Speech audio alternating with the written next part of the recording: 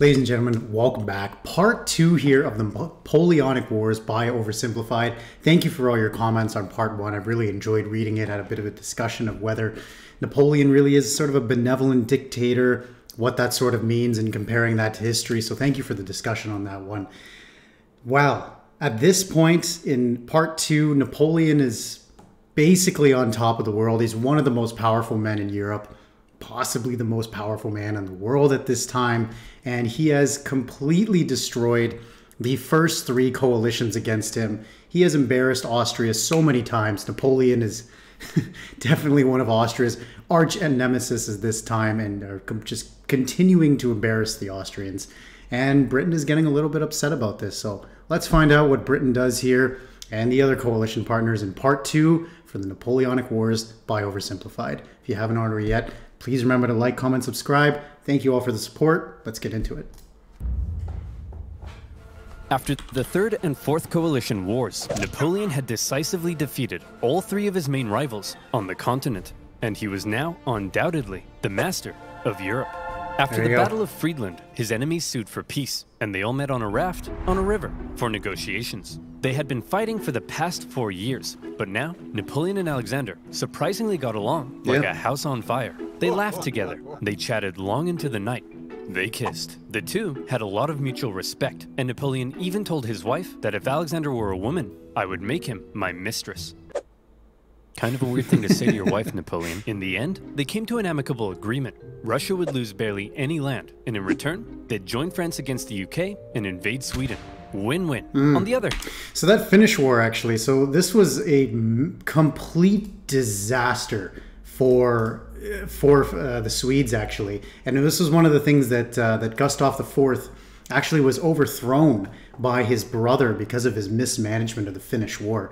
And this would lead to Sweden pretty much permanently losing Finland. Finland would never go back to Swedish control ever again. And eventually the Finns would get their independence in 1917 after, well, still during, but after, for the Russians, World War I. And yeah, it's quite a little interesting bit of history for that one. And I wonder why, I think that's Åland or Malmo, I don't remember, sorry. But I don't know why that's connected there, but anyway, so yeah. Win-win. On the other hand, Frederick William III was sidelined, and Prussia lost an enormous amount of territory to French client states. Only the UK remained as the last major threat to Napoleon, and they continued to be a big thorn in his side, constantly funding his enemies and using their powerful navy to wreak havoc on French trade and overseas colonies. But what could Napoleon do? The British were safe across the channel. Well, he said, if I can't fight you with guns, I'll fight you with money. Earlier in 1806, Napoleon had announced the Continental System, a total shutoff of the UK from continental trade. No one in Europe was to trade with Britain, and Napoleon hoped that by hitting their economy, he could force them to negotiate. The British economy did take a hit, and they responded in their typical fashion, by going to Copenhagen and blowing a bunch of stuff up. But in general, the British managed to stay afloat by simply increasing their trade with other parts of the world. Many neutral countries found themselves stuck between a rock and a hard place as the 2 European superpowers demanded they cease trade with the enemy. Hey America, you better not trade with the French or else I'll come burn down the White House. What? This is gonna wreck my economy. I need to start saving money. How the heck am I gonna start saving money?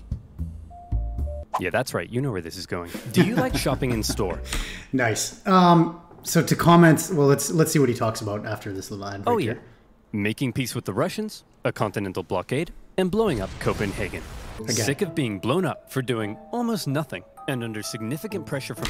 Yeah, so just to talk about America too, so think about this, right? America obviously, founded, if you will, in 1776, and at this point it hasn't been really that long. It's still relatively a young country, if you will, and now their former master, their former, what would you say, their colonial overlord is now asking them to not trade with their enemies after France has already given them so much during the American Revolutionary War too. So I think that's kind of funny, how, our former colonial overlord is now asking us for our support. Kind of funny. Napoleon. The Danish officially sided with France. But Napoleon's after being harangued and blown up by the British, blockade had the biggest effect on continental Europe, who were now cut off from a major trading partner, one that controlled the seas and held a rich, growing empire. think about this too, right? This is not just Britain itself, it's also the British Empire. So you have Canada, you would have India, right? Australia at this point, and all in South Africa, all the other territories in Africa as well. So this is a really huge trading partner that they're being blocked off here. It's not just England itself, but it's all the other resources from all around the world. And a lot of countries didn't fully comply. Portugal, a traditional British ally, refused to take part.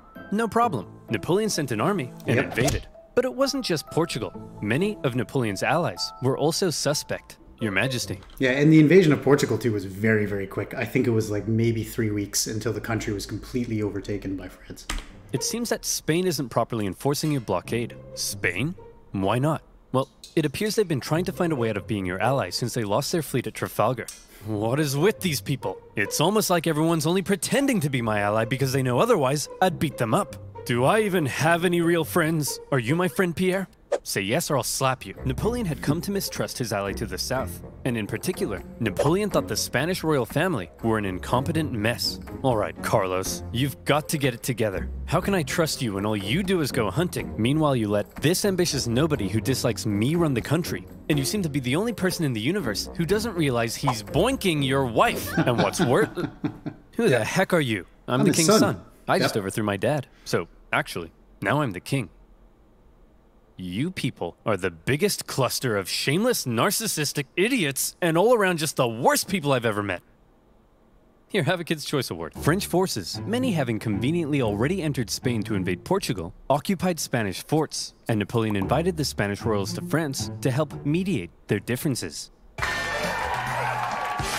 All right, we're here with the royal family of Spain. So, Fernando, you've been accused of plotting against your father and vying for the Spanish throne. What do you have to say for yourself? Well, Napoleon, I just think great. Well, I've got the test results right here. Fernando, in the case of the Spanish throne, you are not the king. And Carlos, you're not the king either. You are also not the king. I'm the king. Oh, his brother's the king. Details. Actually, Napoleon made his brother the king, but for all intents and purposes, Spain was now his puppet.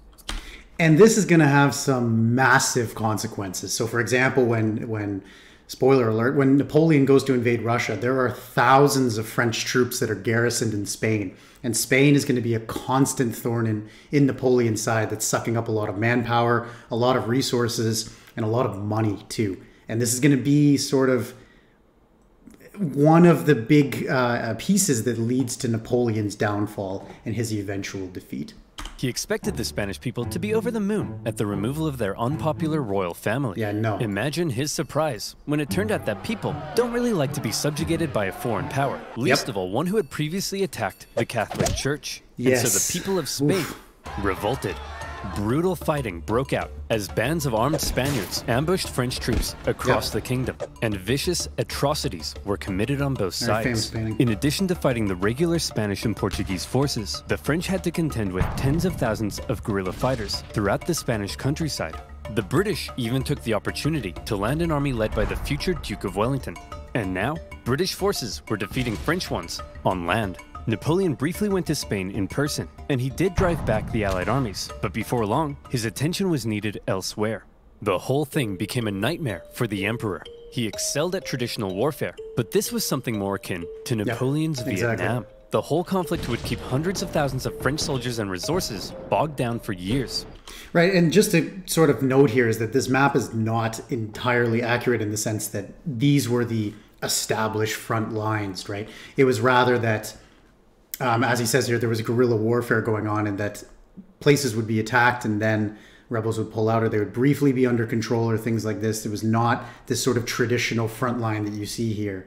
I'm not as sure about Portugal. Perhaps maybe there was a solid force and maybe that was sort of, what would you say, conquered, if you will. But yeah, it really was sort of like Napoleon's Vietnam. I think that's a good comparison that he made there. Napoleon was never able to break the will of the Spanish people, and this problem weakened his position in Europe. Hey, Francis, want to go to war with Napoleon again? "Oh, I don't know, Britain. He's already whomped me 3 times. I'll give you a bazillion pounds." Well, okay. Seeing that Napoleon was now caught up in Spain, and with some British funding, Austria decided maybe, just maybe, this time, they'd have a chance. So did they? No. Napoleon defeated them in just 4 months. It was quick, but it wasn't exactly easy. The Austrians had been watching Napoleon and learning, and they had made some reforms, while Napoleon, after years of war, was increasingly having to rely on inexperienced conscripts. So this time, the Austrians gave him a run for his money. Yeah, and not only that too, so it's not just inexperienced conscripts, it's also soldiers that are not French, right? The Grande Armée at this point is made up of Dutch people, Germans, Belgians, even some Italians, right? It's people from all over, all of Europe, and you run into the same issue that eventually, you know, that Austria itself also would deal with. And I know more information about this for Austria-Hungary during World War I, but you have communication issues, language issues, right? The officers are speaking French, the troops are speaking Dutch, Italian, you know, all the different various languages here that they would be a part of. And so eventually the Grande Armée, although it's still going to perform some miracles, you'll see, it's starting to sort of, you know, what would you say, decreasing quality in a way.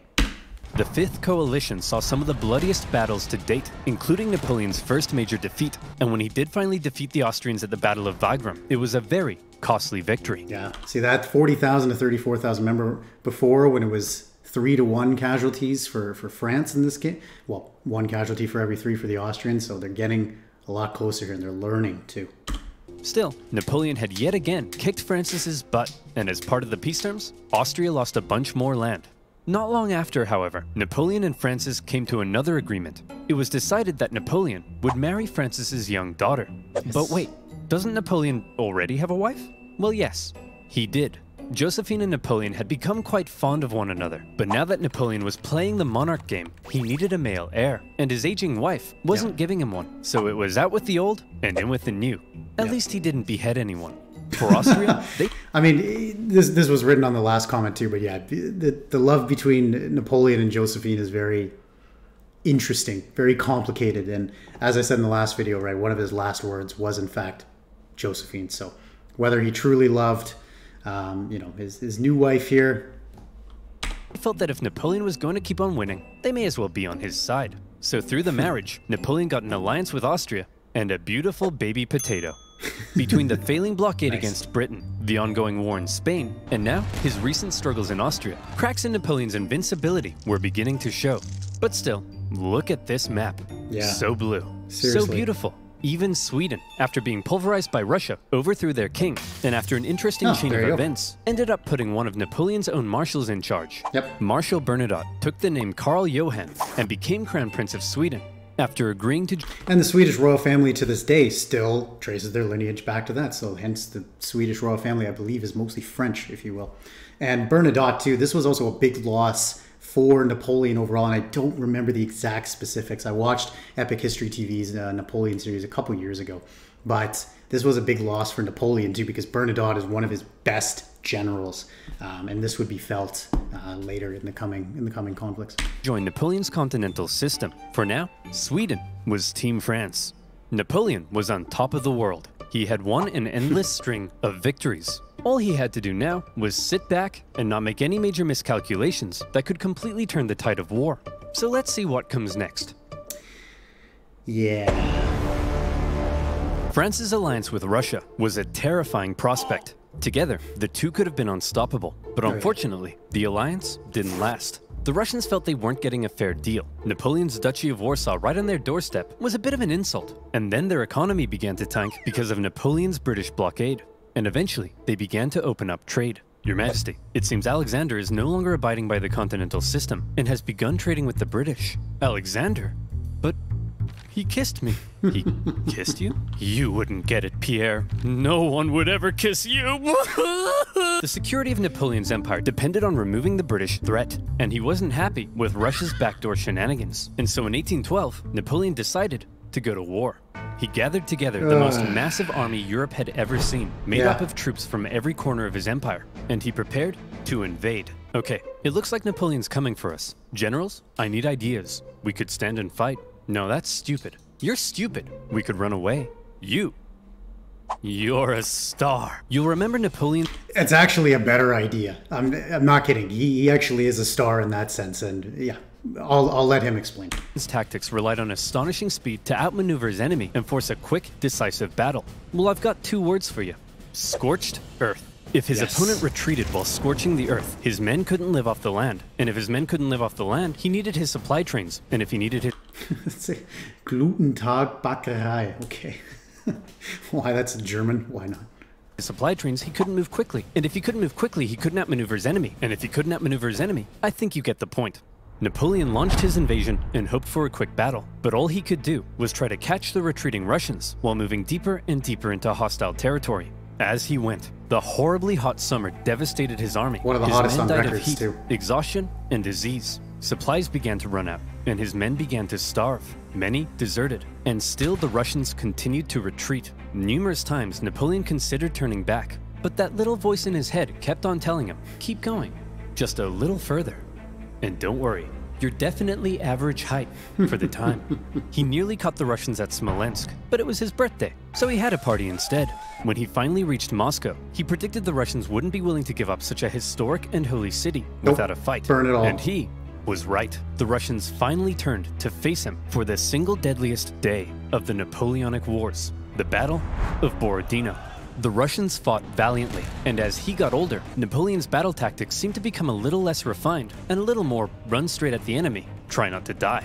He launched a full frontal assault at the Russian defenses, and as a result, the death toll was colossal. The Russians eventually decided to retreat, leaving Moscow to fall into Napoleon's hands. And so if you want a bit more detail on this, I would highly recommend checking out Epic History TV's Napoleonic Wars series. It's got to be over 3.5 hours. I think I don't remember. I think just Napoleon's invasion of Russia is like 90 minutes in and of itself. And they go into some amazing detail with the battles themselves. And though that series, I have already seen it and I decided to watch Oversimplified for the France Country series, that might be something I'm willing to check out on my Patreon. So if you're interested, yeah, there's that there. But yeah, to say that marching into Russia, again, you still have the same issues where you have troops that are conscripts and you have the same language issues, as well as Russia is just ginormous. And as we saw through Charles XII and the Great Northern War during the Russia series, is that the more that they can just burn their land, scorch their earth, and retreat, the worse and worse it's going to get for the invaders.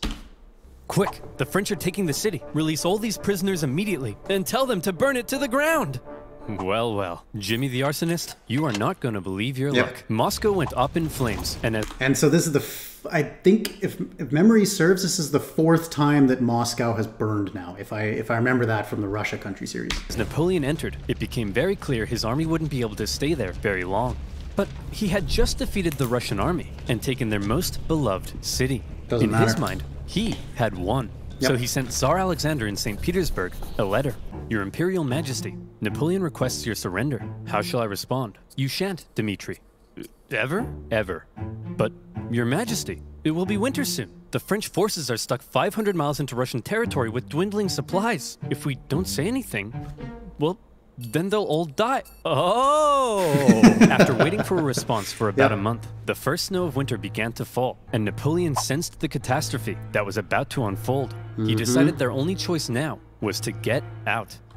And so this is the thing too, right? And why he believed that Moscow was going to be the capitulation point for Alexander was that this is how it was in continental Europe, I guess, to call it, for lack of a better word, continental Europe affairs, right? As soon as you capture the capital, you capture the heart of the country, you capture the government, you capture all the administration and everything like this, and then it's over, right? If you capture Vienna, in the case of Austria, it's over. You capture Paris for the French, that's it, right? It's pretty much an immediate surrender. But with Russia, given the size of it, it's just, it doesn't function in the same way as the sort of continental Europe system, right? This was also a mistake that Adolf Hitler would run into, 100 or so years later, thinking that Moscow was going to be the breaking point. And whether that was going to be, that's an autist thing, and, Maybe they would have moved the government to the Urals. Who knows? But this sort of idea that once you capture the capital, it's over, doesn't really apply to Russia. And that's when it happened. It got cold. Very Stupid cold. His glorious invasion had just become a race for survival. As the Russians realized the French were fleeing for their lives, they began to close in on their supply line. Men froze to death, their horses as well. Just take a look at this photo. Take a look at this painting. Like, yeah, you can only imagine just the bewildering amount of cold that these troops went through. And if you're a Dutchman or an Italian that's fighting for Napoleon's war, what are you thinking right now? There was starvation and disease. The injured and dying could only be left by the side of the road, as it was too slow to try to carry them. And all along the way, the dreaded Russian Cossacks stalked the bleeding French army, and every now and then swept in for a quick attack. Napoleon, fearing capture, kept a vial of poison around his neck. At one point, the Russian armies nearly trapped him against the Berezina River, but a little Napoleon cleverness gave him the old Geoffrey juke, tricking them into thinking he was going south and then escaping across rapidly built pontoon bridges to the north. When the Russians realized where he was and began to close in, the French burned the bridges before everyone could cross. Hundreds drowned, and thousands were captured. At this point, Napoleon got wind. Just an absolute massacre. And again, Epic History TV, they go more into this, but yeah, just horrible. Of plots against him forming in Paris, so he abandoned his men and went back to France. The remaining French stragglers made it across the border. It's been estimated over 600,000 men went into Russia. Less than 100,000 returned. Napoleon was now in a very precarious situation. His army had just been obliterated, and the other European leaders smelled blood. Here was an opportunity to take advantage of a weakened Napoleon, regain territory and influence, and liberate Europe from his dirty French paws. And so, they began to turn. Prussia soon broke their alliance and switched sides, while Austria declared neutrality. Even Sweden, led by one of Napoleon's old marshals, joined the Allies, partly due to Napoleon's earlier invasion of Swedish Pomerania. And that really, I think, if I remember correctly, Napoleon really took that personally as well. War of the Sixth Coalition had begun. The coalition forces had been reforming their armies, and they were now much better. And the UK had also significantly amped up its financial aid to its continental allies. Their armies quickly advanced. Interesting, eh? So this is sort of like a Cold War in a sense for the UK, that they're funding their allies, right? They're smaller, if you will, though, you know, Sweden and Russia are obviously not small allies. They're smaller allies to fight against them, right? It's sort of, you know, a taste of what would come in the 20th century in a way. Through Poland and into Germany.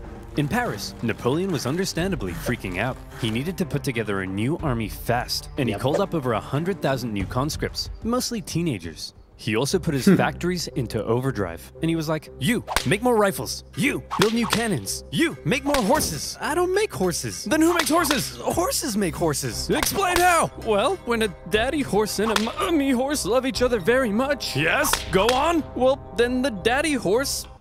I'm sorry, Napoleon. You're 43. I thought you'd know this stuff. Don't touch me. I'm gonna be sick. As it turned out, Napoleon's lack of horses would take the biggest toll on his army, since his tactics relied on speed, maneuverability, and destruction. When he took the fight to the Allies in 1813, he did defeat them and sent them running. But lacking cavalry, he was unable to effectively pursue and destroy.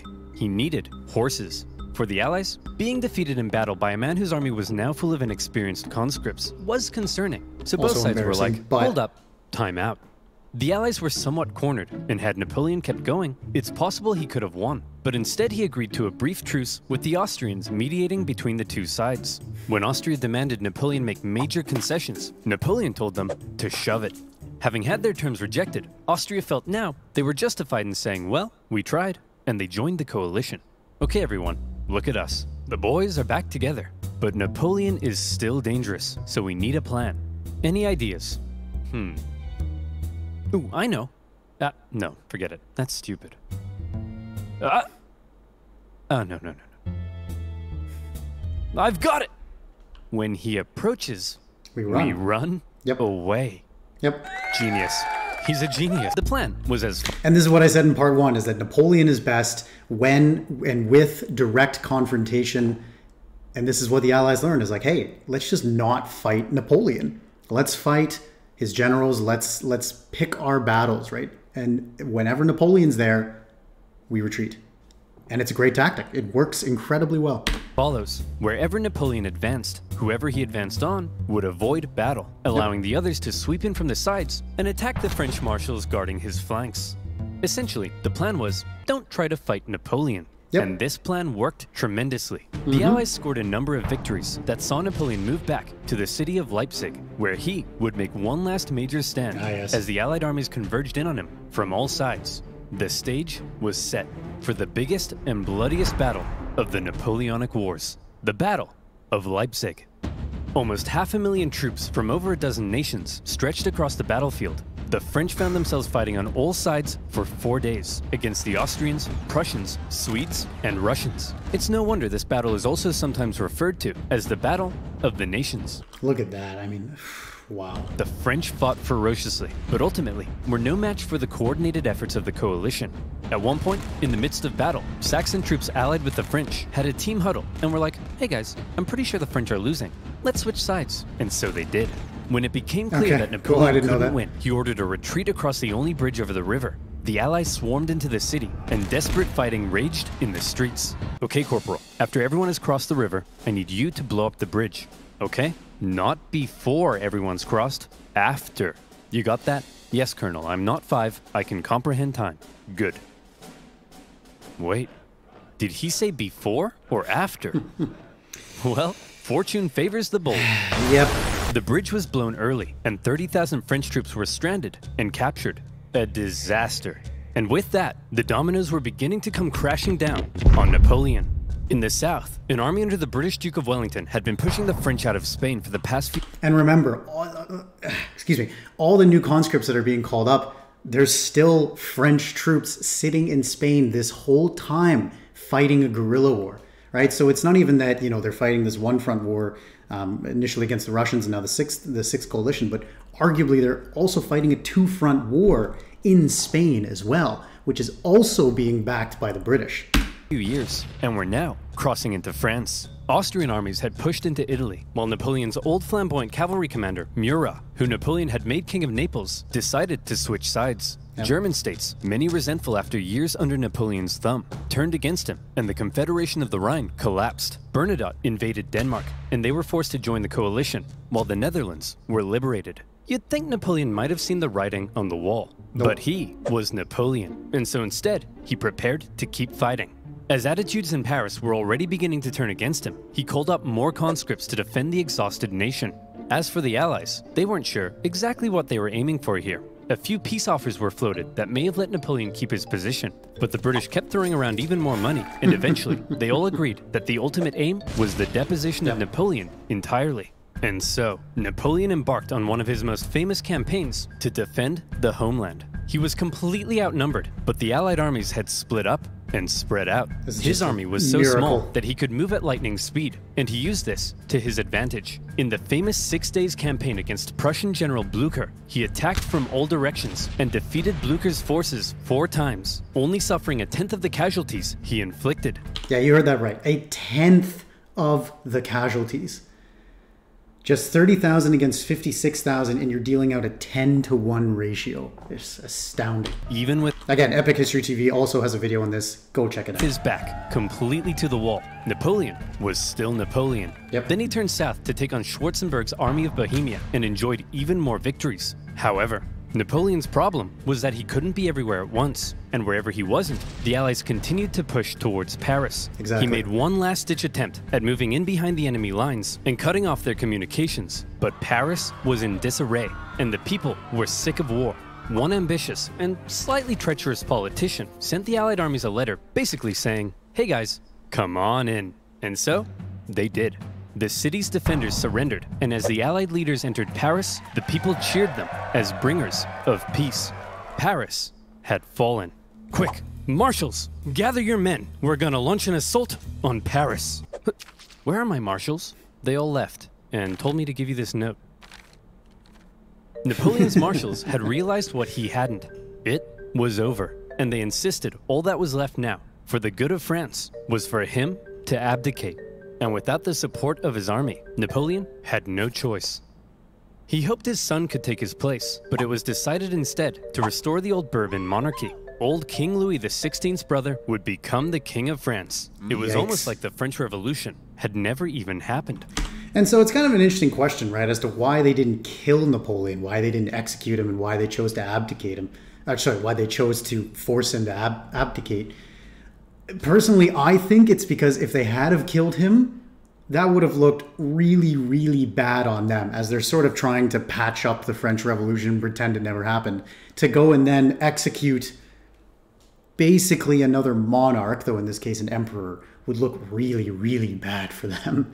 And could be an interesting question of what would have happened if they had have executed Napoleon and then he wouldn't have returned. Spoiler alert, he returns. Yeah, to say, it's kind of an interesting question. I don't know. What do you think? But what will we do with Napoleon? We can't have a hyperactive 44-year-old menace running around. I swear I've never seen this video before. Plotting his return. Well, why don't we send him, I don't know. There. The location chosen for Napoleon's exile was the small island of Elba, just off the coast of Italy. Napoleon was to rule over the island, and even got to keep the title Emperor of Elba. The Allies must have been in stitches when they came up with that. When he learned what his fate was to be, he drank the poison he had been keeping around his neck. But it had gone out of date, so instead of a quick and painless death, he got a painful stummy-wummy instead. Before he left France, he addressed his oldest and closest guard one last time, making an emotional speech that ended with him kissing their flag. And off he went to exile. The deal that was given to him was actually quite generous. His family were given titles, he was to receive a state pension from France, and he was able to receive many distinguished visitors, all eager to come and meet the famed emperor. And he ruled over Elba well, improving infrastructure and introducing many legal and social reforms aimed at improving life on the island. Hey, Napoleon. Again, the ambition of Napoleon, the competence of Napoleon is just outstanding. He's on this tiny little island and he's introducing reforms to again, the education system, the infrastructure, the administrative system. He's constantly reforming and making things better in his ideals, which arguably, I would argue, are not poor or not well thought out ideals. It's just, wow, fascinating. Just coming in to check on how it's all going. Holy smokes! Yeah, but it wasn't all good. For one thing, he learned of the death of his first wife, Josephine, and was deeply saddened. He was forbidden from seeing his son and current wife, and in Austria, Emperor Franz... he allegedly locked himself in his room for 2 days and wouldn't come out after hearing about Josephine's death. Had ordered a local count to seduce her, so she would forget about Napoleon. Then, the new King Louis XVIII refused to give Napoleon his agreed pension. He was under constant threat of assassination, and there were even rumors that the Allies were thinking of relocating him somewhere even more remote. But the biggest problem was that Napoleon was once the master of Europe. He had lived a thrilling life of adventure, fame, and glory. Now, he found himself on a tiny island in the Mediterranean, and he was bored. Wouldn't it be nice if he could somehow return to France and reclaim his throne? Hey, Napoleon, want to go back to France and reclaim your throne? I would, Pierre. But how? Well, I was thinking we could just take this boat. Just go. Will that work? Surprisingly, yes. Pierre, remember when I told you no one would ever kiss you? Yes, sire. Well, pucker up, boyo. Yay. When Napoleon left Elba, it wasn't really the daring escape you might think. He basically had kind of a leaving ceremony, hopped on a ship, and sailed back to France. He brought with him an army of about 1,000 men, and he began his journey to Paris. However, in Paris, there was now a new king, and at first, the people largely accepted him because the last few years of war under Napoleon had brought immense death and economic suffering. That's right, just wait. The king is back, baby. Divine right to rule. Don't worry, everyone. I know the economy is kaput, but I and my courtiers will withdraw into this palace, and we will definitely work as hard as we can to fix everything.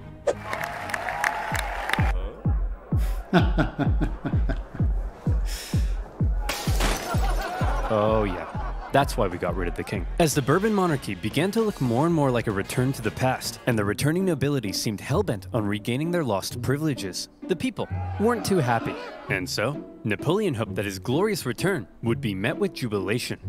And as far as I understand too, is that this also kind of happened in some of the the former French client states, as well as in some of the, especially in the Netherlands too, if I remember correctly, is that while as these monarchs were being reintroduced, right, there was a lot of discontent from the ideals that have been brought about through the French Revolution. And I'm not 100% certain on that, but that is something that I do vaguely remember about. In the end, the reaction was a little mixed, but many were happy to see their old emperor. Your Majesty, it seems that Napoleon is back and marching this way with 1,000 men.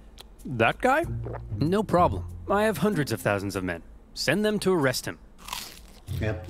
Famous, Your Majesty, famous story here. It seems the thousands of men we sent to arrest Napoleon have all joined his side. Yep. Well, I'm off to Belgium. If you ever need a king again, be sure to let me know. As Napoleon continued his journey, the king had sent battalions of men to stop him, but they largely comprised of Napoleon's old soldiers, many unhappy with King Louis's military reforms. And so, when ordered to arrest him, they simply couldn't do it. Quote. In one famous incident, say it? The troops began to cry out, "Long live the emperor." When Napoleon yeah, and I think it's, I'm not going to remember it precisely, but the amazing quote is that basically he says that if, you know, are you going to shoot me or arrest me, or are you going to embrace your emperor, right? Or something along these lines. Just an amazing quote. And then there's this famous painting too, where the soldiers, they throw up their arms in sort of jubilation and then join Napoleon's side. Reached Paris, with King Louis having fled. He entered unopposed to reclaim his throne. Napoleon was back from the dead. Okay, everyone, now that we've finally gotten rid of that guy, let's try to make sure something like this can never happen again. What's that doing there? Hey, fellow monarchs. Yeah. This time, Napoleon promised he would be a mucho good boy and not start any wars. But the Allied leaders were having none of it. They declared Napoleon an outlaw and the illegitimate ruler of France. Then, they declared war. Not on France, but on Napoleon himself. And when you have Isn't that interesting that they didn't declare war on the nation, but on the leader of said nation? It's kind of cool. I wonder if that's ever happened before, actually, if that happened afterwards, too. Huh. Maybe let me know below. Empires declaring war on you as an individual, that's how you know you're a very naughty boy. The Allied powers began making... And I mean, look at this map, too. Again, you have, again, almost the entire continent against you. And I won't spoil it, but yeah, does pretty well, all things considered. Plans to combine their forces and once again invade France. The most immediate threat to Napoleon were the British and Prussians hanging out in nearby Belgium. If Napoleon could knock them out quickly, maybe he could force the Allies to negotiate, and maybe he could hold on to his power. Together, the two armies to the north outnumbered him, so he made a plan to divide them and take them on separately. Historians debate how much of a chance Napoleon had here, but this same strategy of dividing and conquering had worked for him multiple times. He marched north with 125,000 men and took on the Allies in a number of initial engagements, defeating the Prussians before turning to take on the British. But to Napoleon's dismay, miscommunication and hesitation among his marshals allowed both enemy armies to retreat, and crucially, rather than fleeing east, the Prussians moved north, where they could remain in contact with the British. Napoleon sent a force to hold off the Prussians as he moved in on the British, now holding a defensive position at Waterloo. Prussian General Blucher sent word that he would come to Wellington's aid if he could just hold off the French for long enough. Napoleon had to defeat Wellington before the Prussian army could arrive in force, and it was close. The British held the high ground and a number of key defensive buildings across the battlefield. After waiting some hours he didn't have for the ground to dry, Napoleon sent men to assault the Hougoumont farm, but the British-German garrison there held out. French Marshal Ney launched a number of miscalculated cavalry charges at the British lines. The British formed defensive square formations, and they tore the French cavalry to shreds, while one guy chose the absolute worst time to go on a bender. The French did manage to capture a farmhouse directly in front of the British line, and from there, they unleashed artillery hellfire on the British square formations. And as Napoleon sent his Imperial Guard in to finish the British off, a nervous Wellington knew his lines were at breaking point. But the Prussians had earlier begun to arrive, and now they were arriving in large numbers. And after the British held out and sent the French Imperial Guard running, the French lines panicked, fearing they had been encircled, and they began to flee. The Battle of Waterloo was an Allied victory.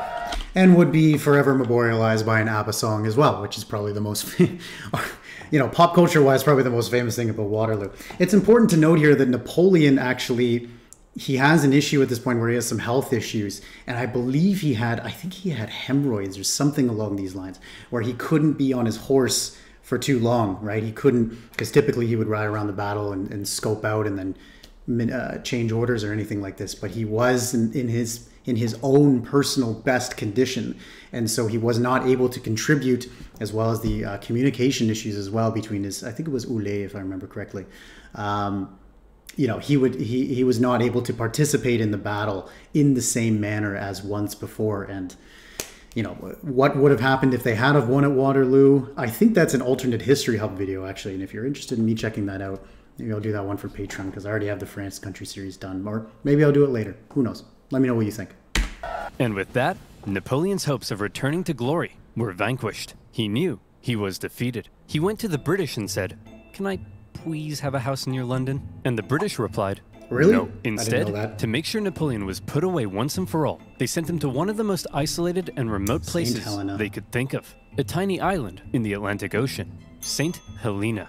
Here, a deeply isolated and depressed Emperor Napoleon would live the remaining years of his life. His house was a wooden bungalow, not exactly on par with the Tuileries Palace. Much to his frustration, his captors referred to him as General, rather than calling him Emperor. His mail was censored, his visitors were vetted. There was almost no way he could escape such an isolated island. But just to be sure, he was guarded by 2,000 British soldiers and 2 ships that circled the island 24 hours a day. For one man, they have 2,000 British soldiers and 2 ships constantly circling the island. So you can only imagine how much money, I mean, at this point it's in, I don't even know, again, in modern day currency, in hundreds of millions of dollars, the billions, arguably, that Britain has spent on the Napoleonic Wars, and now they're spending more money just to guard him, just to make sure this troublesome, ambitious man doesn't escape again. Fascinating. He had once been the most powerful man alive, and images of the victorious Napoleon depict a strong leader, hand firmly in jacket. Depictions of Napoleon on St. Helena show a disheveled old man, hand firmly in pants. He had lost everything. And by the way, he was only 46. So maybe it's about time you know what? You're doing all right, kid. Napoleon fought one last battle while on the island. The battle for his reputation. He spent hours writing his memoirs, espousing his achievements, recording his greatness, and turning himself and his story into a phenomenal legend. And in this battle, he certainly succeeded. His mark on history cannot be denied. After his defeat, the European monarchs had got to work restoring Europe to its traditional balance and reasserting their dominance. But after Napoleon had spread the influence of the French Revolution, these returning monarchs would have a difficult time regaining their absolute control. And I won't speak on this too much because I'll probably do a video on it, but this is one of the most important congresses in European history. This changes the next, you know, if you really want to argue, it's still affecting us to this day in 2022. Yeah, so I won't speak on that too much, but just an incredibly important Congress. France returned to the rule of the Bourbons, but it would go on to stage another revolution, and then another one. Reaction to Napoleon's rule in places like Germany and Italy propelled forward the ideas and feelings of modern unity and nationalism, and his Napoleonic Code still remains the basis of law in various modern countries. The modern world owes a lot to Napoleon's legacy. He remains statistically possibly the greatest military general in history. Right, and interesting too here, look who's number 3, the Duke of Wellington, who defeated him at Waterloo. So there you go. And his revolutionary military tactics changed the face of warfare. He was the last truly great leader to both lead his armies in battle while retaining total political control over a vast empire. There's still hope for Joe Biden, but the man remains somewhat of an enigma, and we still aren't sure exactly. I don't think for any, you know, I'd love to see the day where a U.S. president is on the front lines of a battle again. Yeah. What to make of him in some regards. Was he the champion of the French Revolution, spreading equality wherever he went, or did he betray it by making himself an absolute monarch and restricting certain liberties? Was he an ambitious and aggressive conqueror, hell-bent on bringing Europe to its knees? Or was he simply defending himself against an aggressive Europe, hell-bent on reducing his power? Some things will continue to be debated. Napoleon died at the age of 51. officially of stomach cancer, but some believe he may have been poisoned. Yep. The British buried him in a tin coffin inside a mahogany coffin. So why they think he was poisoned is because, if I remember correctly, I'm going to get the exact chemical terms wrong, but his wallpaper, what it was, what would you say? I'm stumbling over my words here. Apologies. Basically, what's the substance that was on his wallpaper, I think it was arsenic. I think it might have been arsenic, was poisoning him. And so the British did this intentionally to poison and kill Napoleon. That's the theory, at least. Inside a lead coffin, inside another mahogany coffin. I guess this time, they wanted to make sure he stayed where they put him. In 1840, his remains were moved to Paris, where they now rest under the dome of Les Invalides. The man from humble origins, with huge ambition, ruthless determination, immaculate skill on the battlefield, and a hefty dose of luck, who was determined to make his mark on history, did just that. There is no immortality, he said, but the memory that is left in the minds of men. And in that sense, Napoleon knew he would live on forever. Sure. Oh, yep. And to reiterate, he was definitely average height for the time. Yep. Fantastic. Fantastic, fantastic, fantastic. Yep. What else is there to say? In my opinion, I think Napoleon was overall a force for good. Again, this is a huge debate, and I'm not as informed as obviously people that are scholars of this time. You know, I just read for fun. I just do these for fun. And I hope you enjoyed. Thank you very much for joining me through this video. Wow, 46 minutes. Okay, super long one. But yeah, hope you enjoyed it. We'll be continuing the France country series as well. Just a few more videos to go. The next big one is going to be, well, not the next video, but the next big video is going to be World War I by Epic History TV. If you haven't already yet, go check out the France country series. If you're interested in more Napoleon videos, join the Patreon. Let me know, hey, you should watch this, you should react to this, and I will put it there on the Patreon for you guys. Thank you again. Hope you've enjoyed. Take care, and I'll see you guys in the next video.